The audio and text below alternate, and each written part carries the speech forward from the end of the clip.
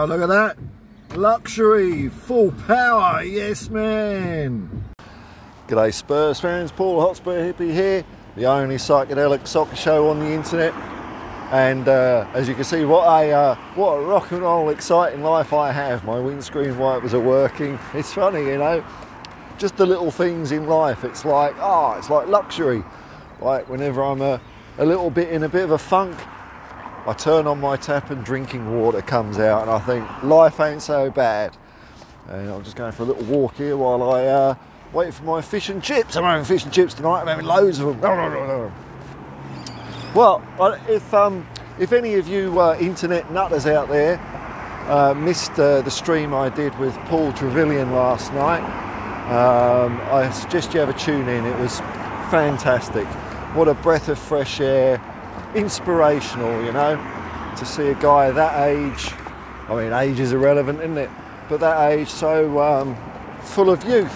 I kind of makes me look forward to the next 40 years on this planet if I survive that long. But hopefully I'll survive at least this weekend. One more weekend, one more weekend, if it's your will, because we're playing Newcastle United. Newcastle United, the scene of Tottenham's horrible performance last season, where we lost. I can't remember the score. I don't want to talk about it. Hang on, lens is a bit grubby. That'll look nice. 6-1. Can you remember those? Can you remember that game from last year? The absolute capitulation, down 5-0 in about 20 minutes. Hugo going off at half time with a I got stitch or whatever it was. But on the bright side, we drew the second half 1-1. But I'm tipping I took a complete 100% turnaround. I think we're gonna beat Newcastle 6-1. 6-1. The team this year that has definitely proven, as Ange has been saying so many times, that you qualify for Champions League doesn't mean crap. Doesn't mean you're going to be better. I mean, it's happened to Newcastle, and I can only point so many fingers at them because it happened to us last year, didn't it? It happened to us last year. So I saw an interview with Eddie Howe on Optus Sport, and the only bit I was really interested in, sitting on a wall here. The only bit I was really interested in was he was saying that Ange Postecoglou was doing a very good job at Tottenham, which is nice of him to say so. And I was thinking, you know, it's very civil between Premier League managers at the moment. There's no beefs going on, no big rivalries. I mean, I suppose there's a bit of Klopp and Pep, but they seem to, you know, be a bit quiet. And I'm kind of hoping in the run up to the North London derby that Arteta puts a foot wrong, because I don't think Ange is the sort of person to draw first blood in a little contretemps, but he certainly is more than capable of responding to one, as he did last season, when Rangers boss Michael Beale at the time, where is he now, said that Ange was very lucky.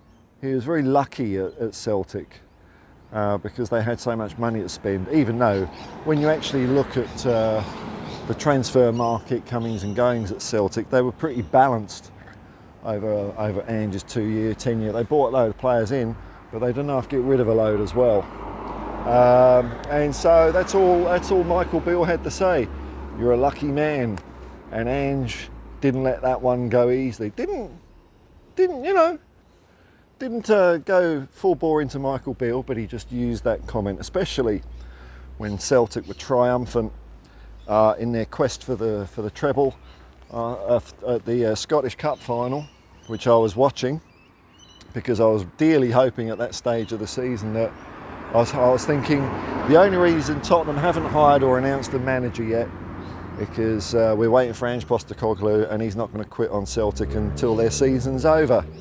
So I was up at the Central Coast with some friends, but I was watching the game and I was listening to every bit of news I could find, hoping that I would hear Ange give an emotional farewell speech to Celtic. It didn't happen. It didn't happen that weekend. A friend of mine, I was in the same room, he was saying it was like you were listening to World War II bulletins all night on your phone. I was like, yeah, because I wanted to hear that first confirmation. But after Celtic won the Scottish FA Cup final, Ange said this is all down to, it's down to the players, it's down to the staff, it's down to the fans, and it's down to me because I'm a lucky man. And that got the biggest cheer out of the Celtic fans because they knew precisely what he was on about. So come on Arteta, come to the party, put a little bit of boot in. Eddie Howe has passed the buck this week, although he seems like a nice chap, not very petty. But I get the feeling from Arteta, or Salt Bay's puppy dog, that he's more than capable of launching a little barb. And the thing with Arteta is, I reckon he might think he's being clever, and it'll be couched in terms of conundrums and enigmas, but it'll stick out like a pair of dog's balls.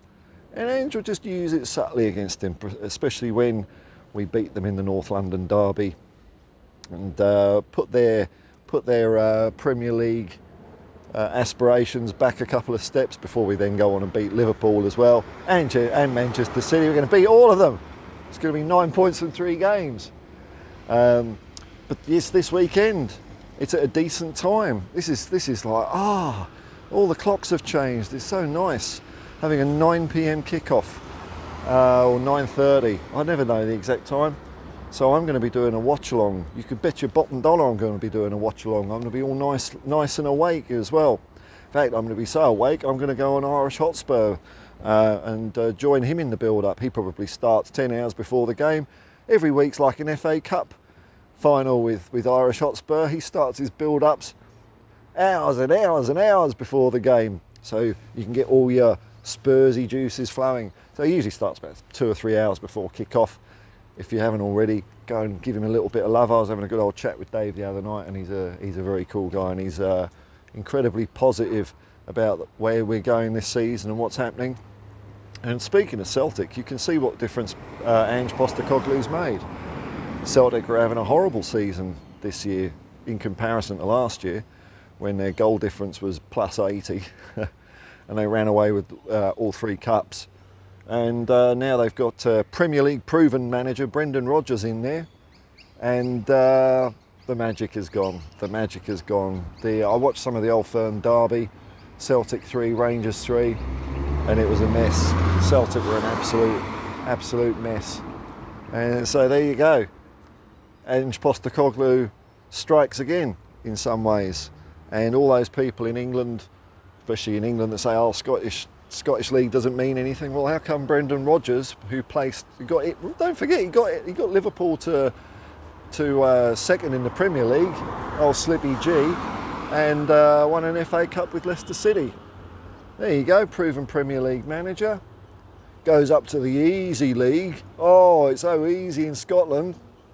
He might do it, but hey, it's nowhere near as indomitable as Ange Postecoglou was last year. And we've got that guy.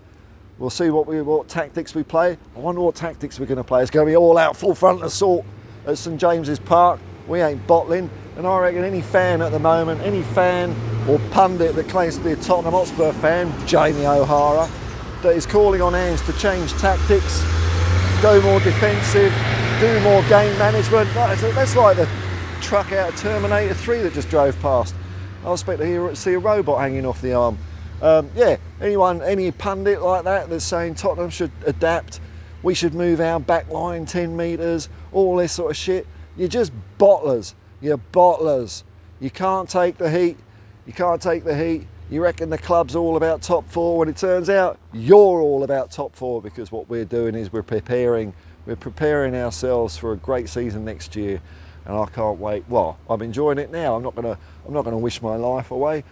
We've got 7 beautiful games before the end of the season. Then I've got the bonus one down in Melbourne, and I'm going to enjoy every single moment of Tottenham Hotspur running out this year, because I know it is the genesis. We're in the genesis of something magnificent, and you don't get to be magnificent by bottling it,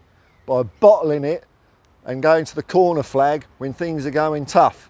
You mark my words, we're going to be a hell of a team next year. I think we're a hell of a team now. You know, I think my fish and chips might be ready now. So I will bid you farewell, Spursy fans. Peace and love, and go Spurs!